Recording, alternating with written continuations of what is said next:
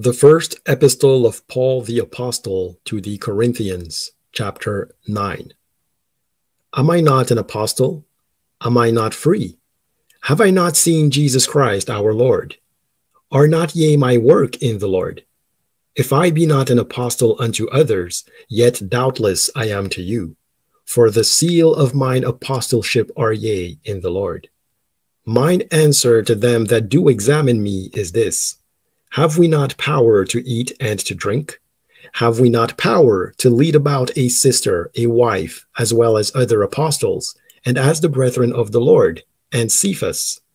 Or I only and Barnabas, have we not power to forbear working? Who goeth a warfare any time at his own charges? Who planteth a vineyard, and eateth not of the fruit thereof? Or who feedeth a flock, and eateth not of the milk of the flock?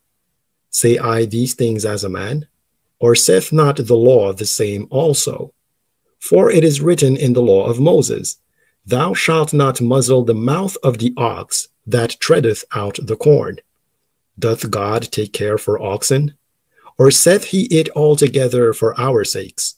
For our sakes, no doubt, this is written, that he that ploweth should plow in hope, and that he that thresheth in hope should be partaker of his hope. If we have sown unto you spiritual things, is it a great thing if we shall reap your carnal things? If others be partakers of this power over you, are not we rather?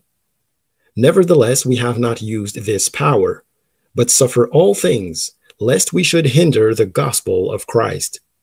Do ye not know that they which minister about holy things live of the things of the temple?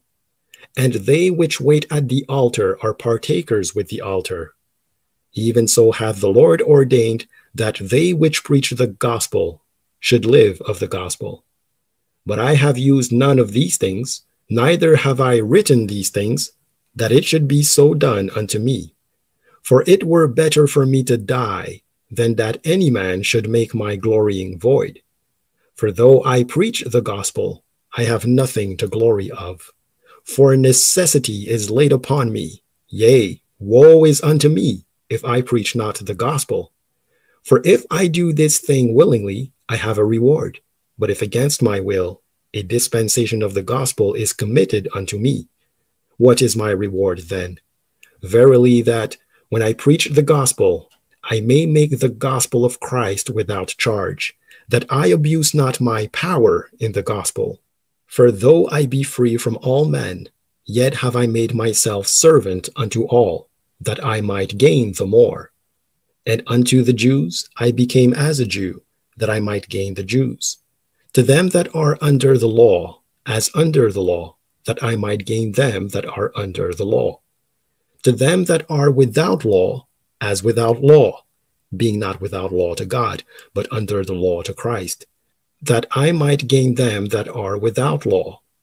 To the weak became I as weak, that I might gain the weak. I am made all things to all men, that I might by all means save some.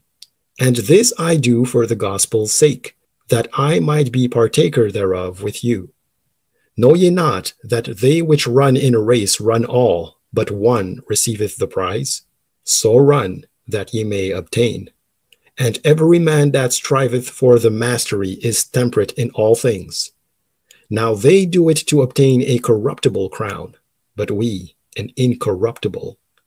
I therefore so run, not as uncertainly, so fight I, not as one that beateth the air, but I keep under my body, and bring it into subjection, lest that by any means, when I have preached to others, I myself should be a castaway.